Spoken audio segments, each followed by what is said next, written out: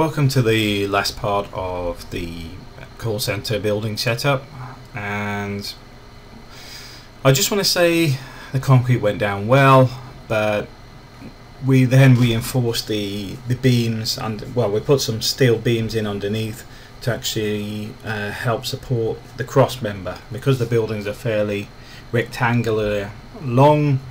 It needed some cross sections in there, so we welded some steel bars and basically just as an extra support, just in case.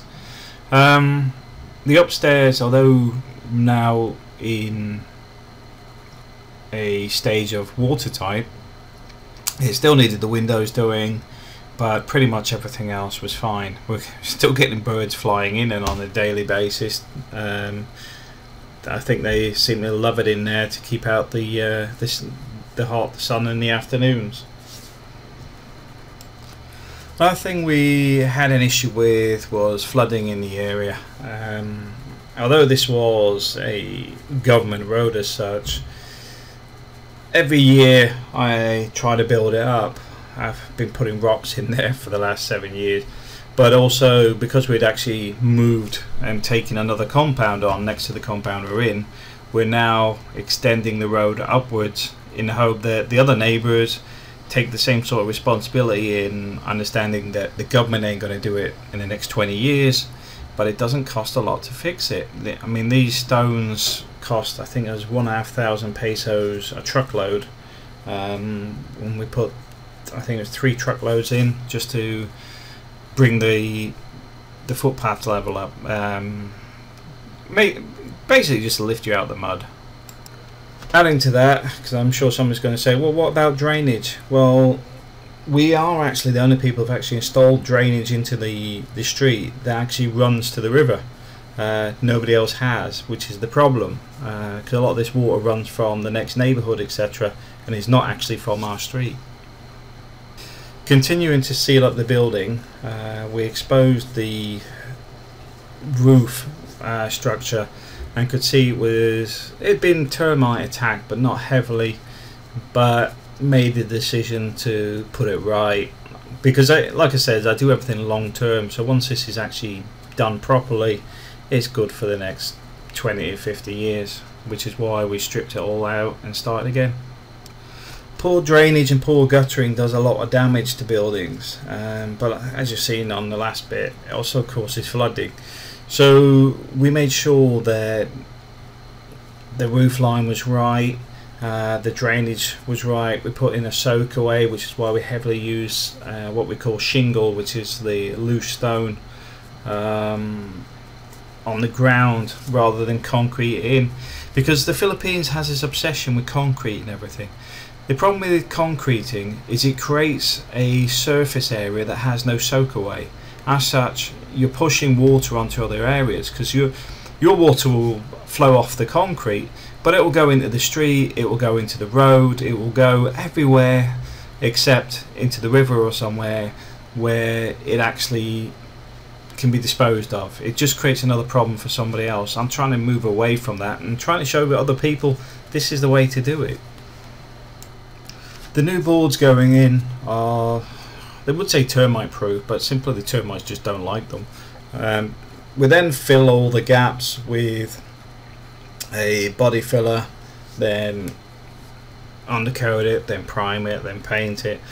Takes several coats, takes several days, but once it's done for a few years. As you can see, the nails we use as well are the galvanized type, not the type that will rust.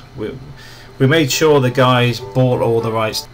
Next, we're sorting out the main power into the house. As you can see, this isn't exactly the best, with a couple of splice cables dangling from the roof. We ended up putting a new post in and basically doing it properly. First room to be 100% complete was my office. Not by choice, but basically it was the easiest one to finish. So I moved in here quite early on, because it allowed me to actually separate my bedroom from the server room, because at that time the server was at the bottom of my bed. Next was the call center room. Basically This room was where the main hub was. It was designed for 15 people. We got enough space to actually go in other areas, but initially I wanted to downsize a bit, maintain what we had up in the other office, but make this a much nicer office and see how it went. If it was looked after, I'd expand it out into other rooms. I'm very lucky to have a mother-in-law that's an amazing seamstress, and also a father-in-law that's a tailor.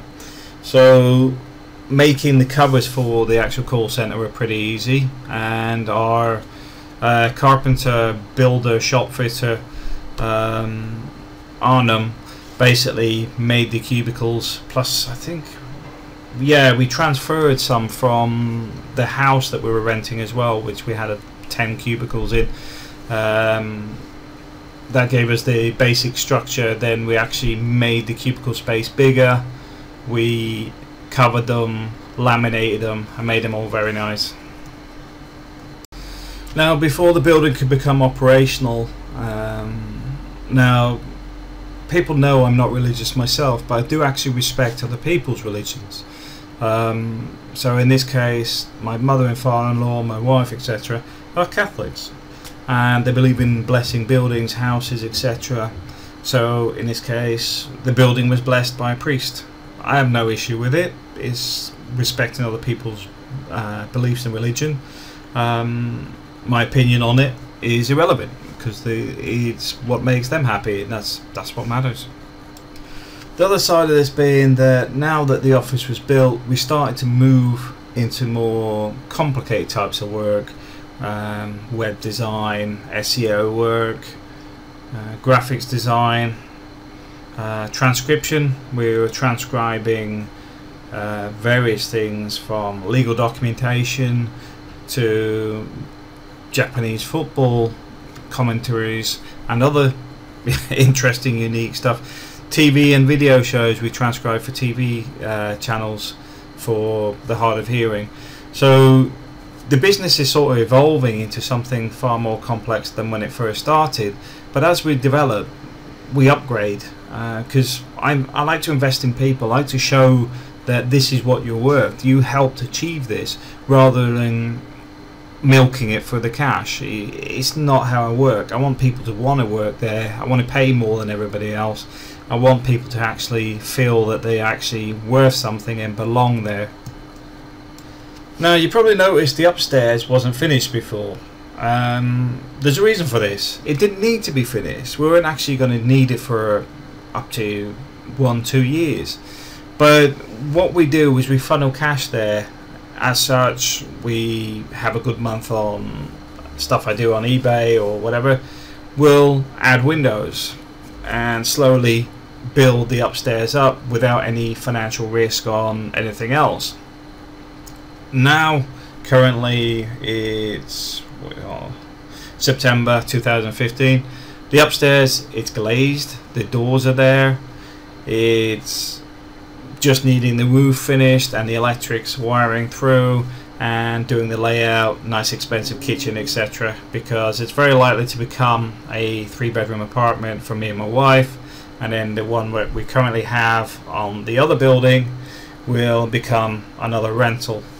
But this will give us a base for us when we go back. But also my brother-in-law and his partner are in Macau, so they've got somewhere to start when they come back as well. It becomes basically a family 3-bedroom apartment, so that we have somewhere to go to, you know. But the other side has been, which is the bit I haven't really talked about, is we function as a unit. We function as a family. Everybody helps everybody else out. You see, like I say, you see my mother-in-law, father-in-law working away, making the materials for the covers for the cubicles, but you also find my father-in-law does the welding. You'll find my mother-in-law supervises on the site as well. Heavily involved. We all work together as a team, and that's why we're quite successful in the Philippines. I think a lot of expats don't have that connection because they assume everybody's after something, but we just work as a team for everything. So everybody prospers. It's as simple as that. Is this journey coming to an end in the Philippines? It's still only the beginning. The building's still there, it's still functional. I'm now currently looking to develop more business ideas. I've had several people approach me with various projects, and I'm still looking for other projects, because what happens is sometimes it may not be ideal for me, but due to my quite large network, I can find people to do pretty much anything. Purely because I've been on the internet stuff since time began, I think. But no, the fact is, I do have a lot of contacts from various things. A lot of people have followed my blogs and stuff for nearly a decade, and as such, you meet all sorts of people, and they're all interconnected. You learn this guy is good at 3D CAD design, for example. This guy is good at designing tools for tool making. You have all these various skill sets that become available to you. One of the guys, for example, in the Philippines, makes custom chromed wheels for motorbikes. There's all sorts of stuff that people don't even know exist. You don't realize that these people do this thing, which is why when people do approach me and say, Matt, do you know where I can find, there's probably a good chance I can find them. If I don't know already, I'll probably know where to look. But yeah, this is still our beginning of our journey. And if you got any interest in helping build the business up or getting involved, please feel free to get in touch. Thanks for watching, and thanks for going through my videos with me.